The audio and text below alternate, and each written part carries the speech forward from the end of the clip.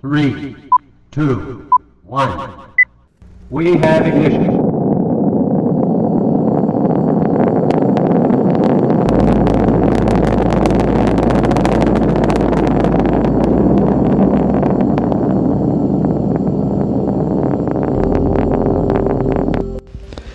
God bless everyone. This is Brother David.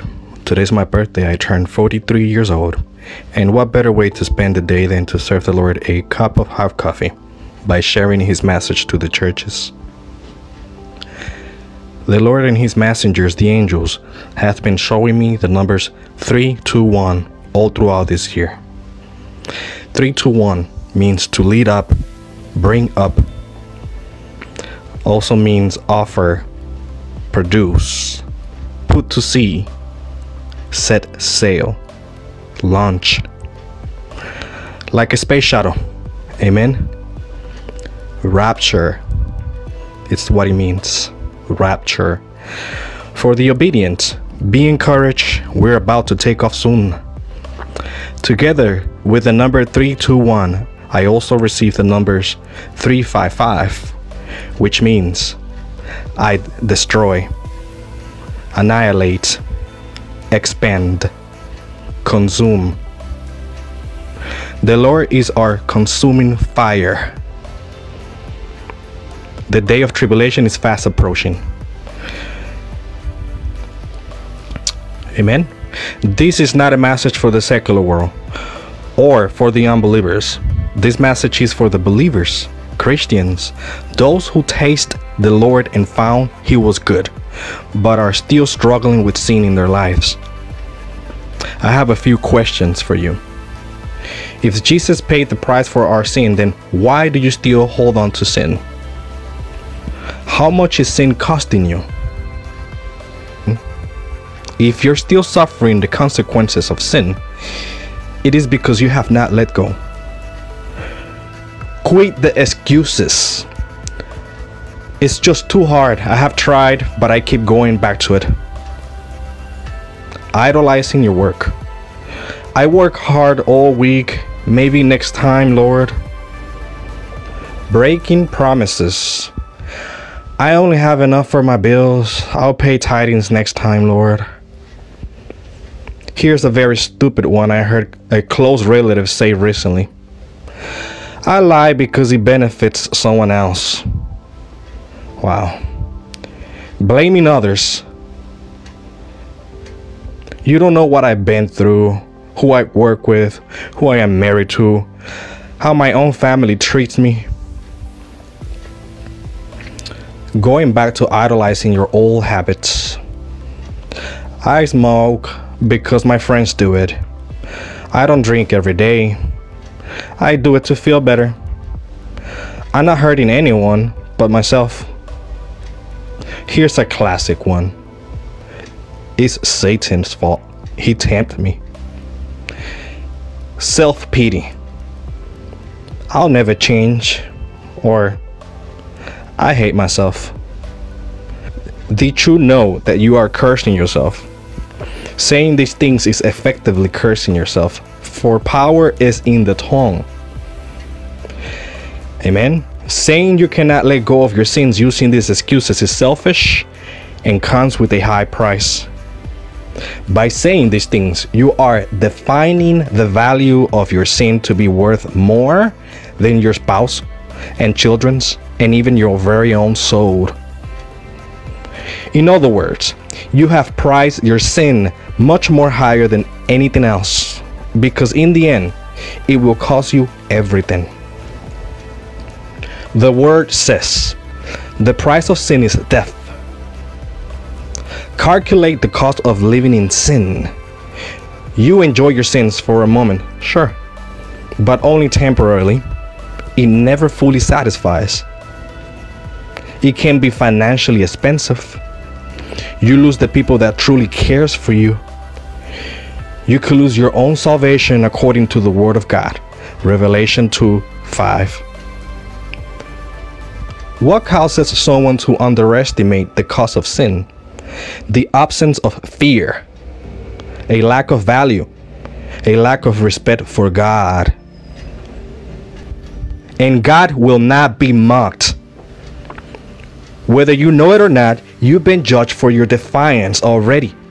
To tribulation, to remain on earth to face the wrath of God. Jesus paid the price for your sins. Let him be the God of your life. Repent and let go of your sins. Stop looking back. Remember Lot's wife. May 21st, 2022. I felt the presence of the Lord while worshiping him in the living room. Still feeling him.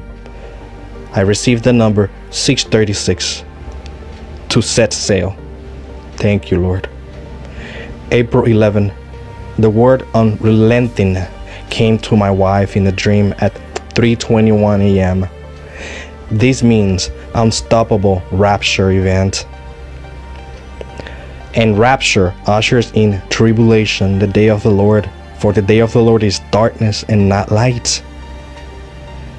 The unrelenting storm continued to destroy the world and seemed as if it would never end. That's the word that came with that number. My God, why did they not listen?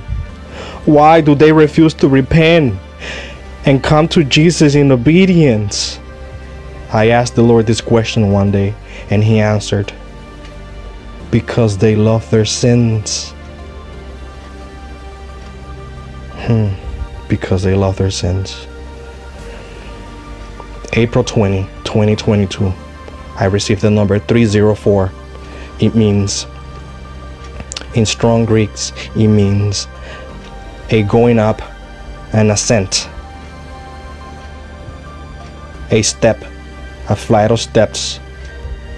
April 20th, 2022. I received two set of numbers, 403. In Greek, it means a cooling, refreshing. Came with Acts chapter 3 verse 20, where it says, of the messianic blessedness to be ushered in by the return of Christ from heaven. I also received 404 in Hebrew, means surely. This is his promise for a 1,000-year millennium reign of peace on earth once we return with Jesus on his second coming at the end. Grace is taken away from Christians sinning willingly and repeatedly. They become enemies of God and lose salvation through the means of rapture. Hebrew 10, 26, 27. For if we sin willfully, after that we have received the knowledge of the truth, there remain no more sacrifice for sin, but a certain fearful looking for of judgment and fiery indignation, which shall devour the adversaries. What is the knowledge of the truth? Jesus. To know God and his word and his will for us. What is God's will? That we come to him in repentance and obedience. Who are these that receive the knowledge of the truth? No other than Christians themselves. The scriptures say, for these Christians choosing to sin repeatedly, there remains no more sacrifice for sin. This means that you're legally voiding your rights to the blood of Christ covering you, and that you'll be looking forward to the terrible anger of God that will destroy his enemies. Amen. To willingly sin repeatedly after having known Jesus is to be an enemy of God. That's what the Bible says. He that despised Moses' law died without mercy under 2 or 3 witnesses. This is the way God's judgments worked from the beginning. The Lord will warn you to repent twice or maybe 3 times, and that's it. According to the New Testament, this applies to us today, and the Lord is the same yesterday, today, and forever. Amen. How much more severely do you think someone deserves to be punished who has trampled the Son of God underfoot, who has treated as an unholy thing the blood of the covenant that sanctified them, and who has insulted the Spirit of grace? This cannot be more clear. The Bible says not to grieve the Holy Spirit. Lukewarm Christians and backsliders repeatedly sinning. You have trampled Jesus under your feet and insulted the Holy Spirit of God. That is what the Bible says. For we know the one who said, I will take revenge. I will pay them back. And again, the Lord will judge his own people. The Lord will judge his own people. Lastly, for those of you holding on to sin and saying, the Lord is blessing me, he loves me, he understands my struggles. The benefit you're briefly enjoying now are blessings from Satan. He has you exactly where he wants you, distracted and comfortable until you miss the rapture. My wife dreamt that she was watching a horror movie with friends, but not being interested, she began to fall asleep on the sofa, dreaming of a trumpet sound, then waking up asking if someone heard it, but no one did heard it. And she asked herself in this dream, I hope I didn't miss the rapture for wasting my time. And she went to go check outside if someone that was saved was still around or gone. A fussy dog was chasing her to hurt her, and someone said, he's chasing to hurt you because you are afraid of it and need to stand up against it and kick him. The dog stopped after my wife made a stand confronting it.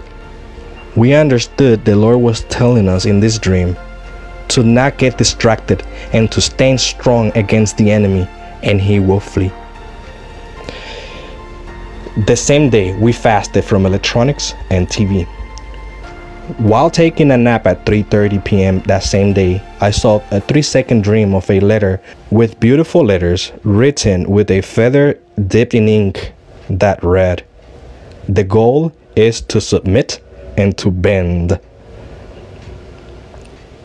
I understood that that meant to give oneself to the Lord in bended knees to him. Oh, how exciting, brothers and sisters. The Lord is coming sooner than soon. And we, the wise virgins, the flock obedient to his voice, walking in holiness and forsaking sin daily, we are going to see the face of the Lord as he is. Hallelujah. We are his bride, the bride of Christ, and we are excited to see him as much as he is, if not more. Amen. The other day, in the clouds in front of us as we walked back from the park, we noticed one of the clouds had the form and shape of a number 8. And the meaning of the number 8 in the Bible is new beginnings, new horizons, resurrection from the dead into eternity. Then we noticed that number 8 cloud transformed into a number 3, and next to it appeared a number 2, and a little farther to the right, a number 1. I was able to take this picture a minute after it began fading away. It was a lot more clear and wider, but it's still obvious, and you can see as I highlighted them with a pen over each cloud. If you don't see this, then ask the Lord to open your spiritual eyes, because it's right there, pretty obvious. And the number 3:1, as I mentioned earlier in this video, means to bring up, set sail, to launch forward. We're going up soon. In the name of Jesus, come Lord Jesus. Hallelujah. Glory God.